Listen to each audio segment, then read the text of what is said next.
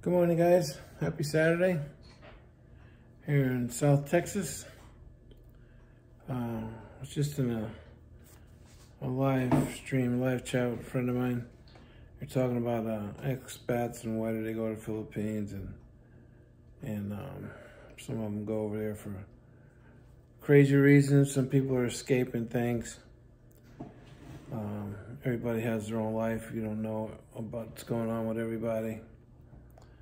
But I gotta say, most of the guys, I can't say percentage or nothing. You know, you retire and then you go find a place to go to. And the Philippines is a great place to retire. You know, if you don't know nothing about the place, please look it up. You go over there, have respect for the people. Very nice people in the Philippines. And the topic had come up that people are nice to you because they know you have money. Well, that's not always the case, but we're talking about a third world country, it's a different place, you know what I mean? But I watch people over there do things that we wouldn't even dream of doing. Like, even guys who are working on the house, they don't have a ladder, they make something. You get families who have one motorcycle and there's 20 people in the family. Well, they'll make a Skylab, my father-in-law would call it. Get the motorcycle with the 2 seats on each side.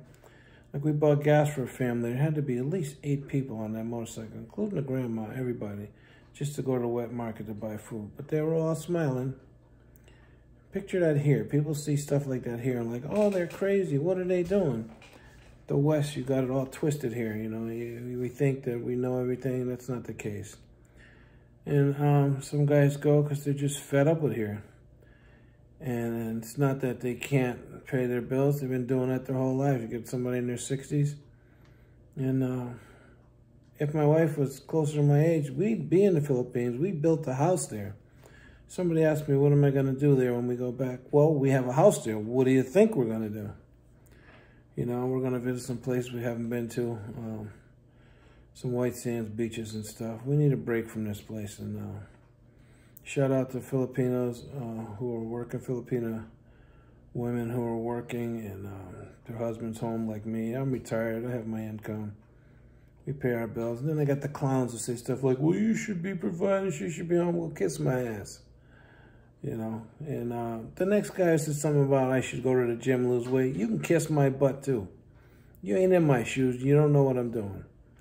That's just a side note for you clowns or trolls, whatever you want to call them. I appreciate you guys very much. Thanks for watching our channel.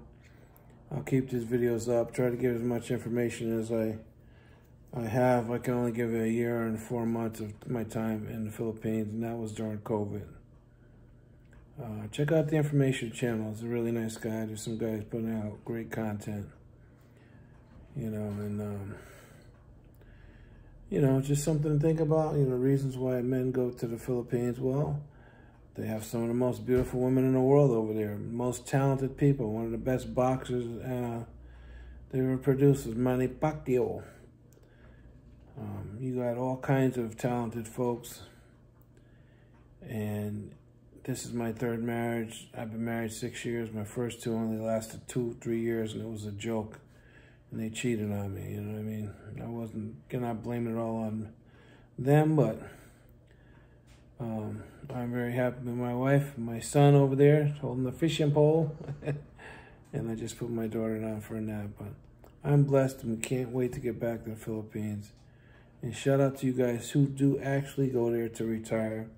You find a place, you chill, you find a cheap rent.